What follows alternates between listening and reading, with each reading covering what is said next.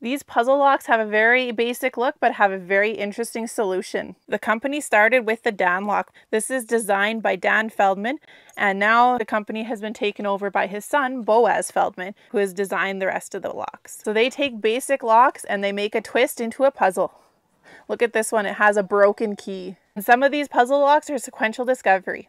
This is Dan lock. This is the low-key puzzle lock. This is the B lock 2.